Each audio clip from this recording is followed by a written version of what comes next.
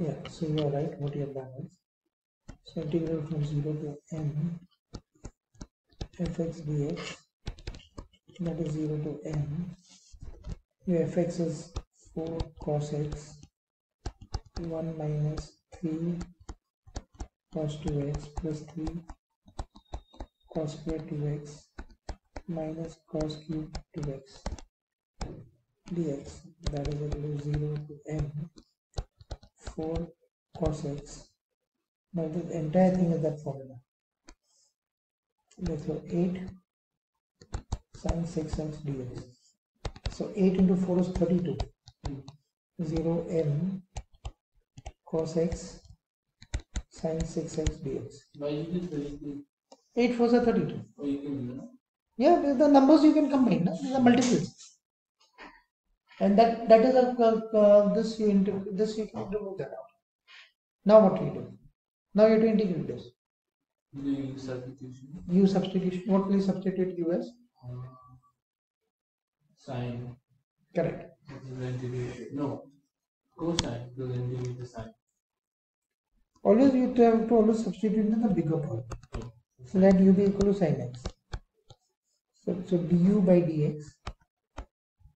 Derivative of sin x is what? Derivative sine. Cos x. So 1 over cos x. So du upon cos x is equal to dx. Correct? So 32 integral m0. So that's 32 integral 0 n. Cosine x into u raised to 6 So into cosine x u raised to 6 du over cosine x. So this and this cancel. So that's what? 32 u raised to 7 over 7. Yeah. Correct? Du. Oh, they m0. Correct? So 32 over 7. Now put your u back. Use what?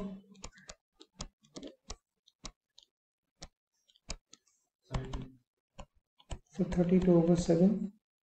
Correct? Sine 7n minus sine 7 0. And sine 0 0.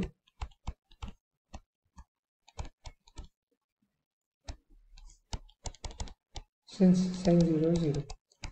So it will be left with sine this side. So part 2, listen, part 2, your integral of m to pi by 2, correct? Fx dx, if you is equal to 127 by 8, that's there. But what is the integral of fx we got? 32 over 7. 32 over 7, correct? Sine 7x, correct? And now this sine raised to 7, I mean. And pi n, now this will one would be? Isn't it sine 7m? Or sine 7x? X, no, this one. Yeah. The integral I'm looking at. I'm looking at this one. This your integral is this. Oh. Yeah. This is the integral. This I'm looking at this. This is the main thing I'm looking at. Correct? And then whatever the limits are, you substitute that. Now what do you do?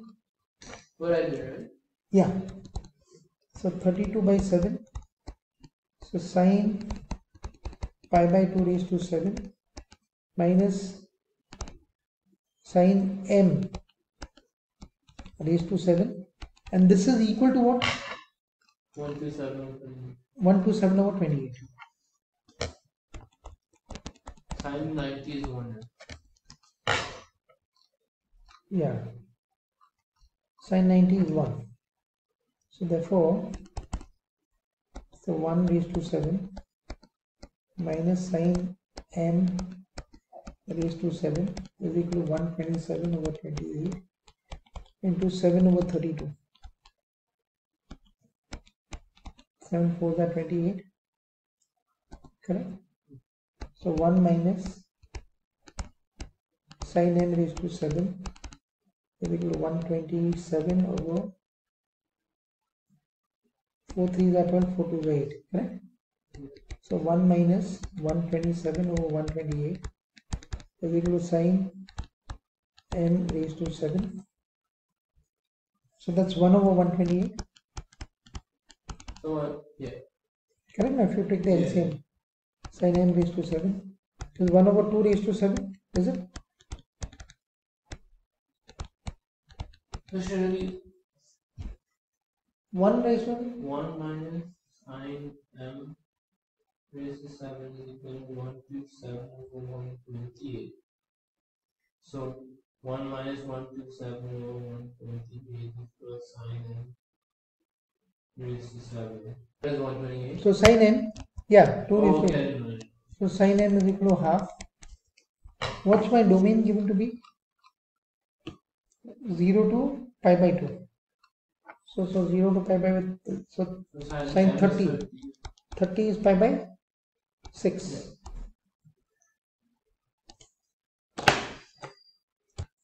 Yeah.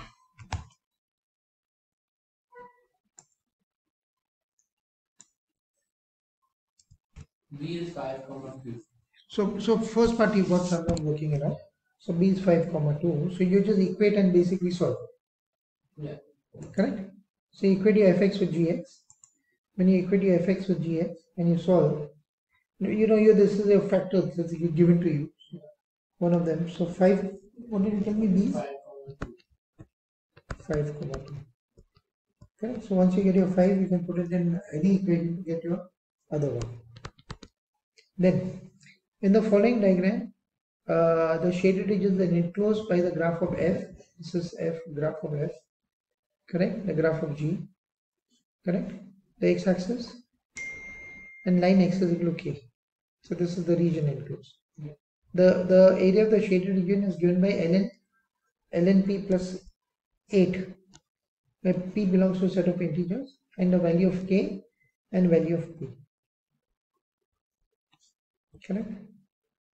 Now, what will this area be? You can write f, like the integral sign. Yeah. Up you write k, down Now- you write 0. Now this we have done the sum. So to find the area of the shaded region, you have to find out the value of k and p. This is your g. Correct? Hmm. This is the region under g. Correct? Your A ka coordinate is 3 and B ka coordinate is 5. So if I look at A1, 1 half base in that. so A1 is equal to half into base into height, you can use that. Correct? So half base is 2 and height is your, so this B is 5, 2. So basically your height is 2 basically. So base is 5 minus 3 which is 2 and height is this is 2 basically. Correct? Because the y coordinate is 2. So this is 2. Now if you're looking at A2 you have to integrate it from 5 to k. You integrate it from 5 to k and this function is what? Which one? 1 over x minus 4. That's your g. What's that? F I believe. Yeah, f. So 1 over X minus 4 plus 1. x minus 4 plus 1. Correct? Dx. So what is that integral of that? So this is ln x minus 4, correct? Yeah. Plus what is the integral of x? This is k5. Oh, and then you plug in. So ln k minus 4 plus k Is equal to ln b plus 8. minus upper limit minus the lower limit. ln 1, correct? Because 5 minus 4 is 1 plus 5. Yeah? Equal to ln b plus 8. So ln k minus 4 plus k, ln 1 is 0, so minus 5.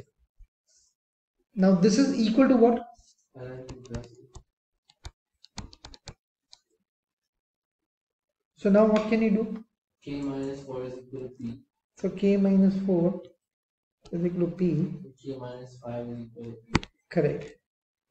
K minus 4 is equal to p and k minus 5 is equal to 8. So k is equal to 8 and 5 is 13, correct? What is 13 minus 4 is equal to p? So p is equal to 9. I have one question. Yeah, you're right. I missed this. So 2 plus. So the total area would be, so this is there. So the total area is 2 plus this. So you have to add 2. I missed that up. Plus 2, correct? Yeah. So this will become k minus 3. Correct? No? Yeah. So k minus 3 is equal to 8. Yeah? Yeah. K minus 3 is equal to 8. 8 and 3 is 11. So 11 minus 4 is? 7. Yes. I missed that. Because you have to do A1 plus A2. Yeah. Good sum, I think so.